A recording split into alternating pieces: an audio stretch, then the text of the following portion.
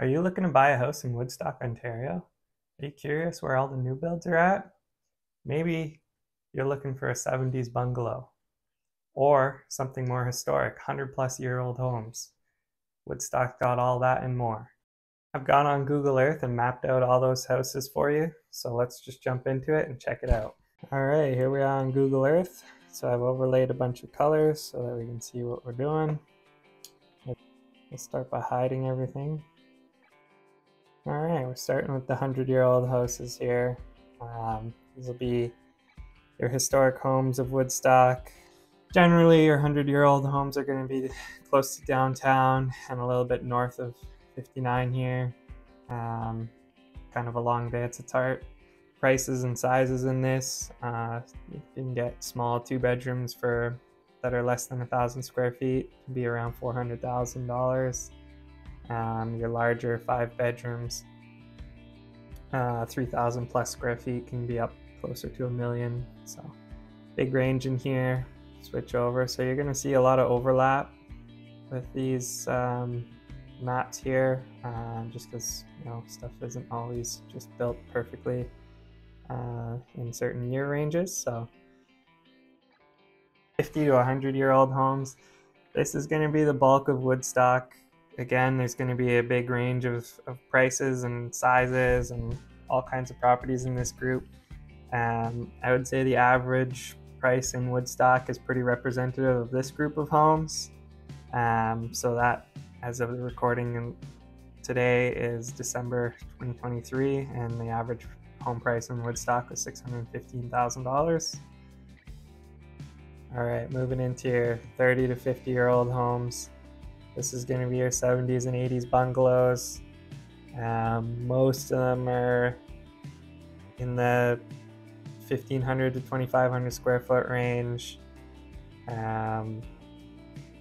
Be around 500 to 700,000. So you got a cluster here, kind of all along Lansdowne Avenue, and then down in your Southside Park area, and along Parkinson. These are going to be great for investments and putting a little bit of sweat equity in. 70s bungalows, some of them might still be outdated, so picking that up, doing some cosmetic renovations, but I think the rest of the house will be pretty solid most of the time. All right, we got a couple of areas for the 15 to 30-year-old homes. Getting into those mid-90s, early 2000s. You're looking at like raised bungalows, 2-story homes, very open concept kind of living areas. Most of the living is on the main floor, and then the bedrooms are upstairs. These will be in your 2,000 square foot range, somewhere around there, high $600,000, $700,000. So if you're looking for something like that, you're going to want to be looking up in the top corner here, and then kind of close by the hospital. All right, 0 to 15-year-old homes, mostly newer builds. Again, 2-story single detached houses and lots of townhouses in this category.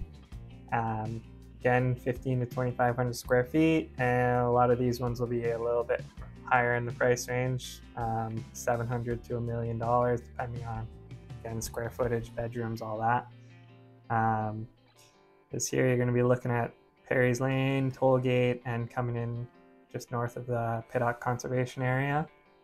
You can kind of see here in Google Maps that area is still under development, and we'll get to that in future videos. But if you're looking for stuff that's completed, you're looking this Devonshire and Lansdowne kind of corner up here, and then again down by the hospital. A lot of this is complete and newer builds in the Juliana Drive area. All right, hopefully that helped. Thanks for watching. Subscribe if you want to learn more about living in Woodstock, Ontario.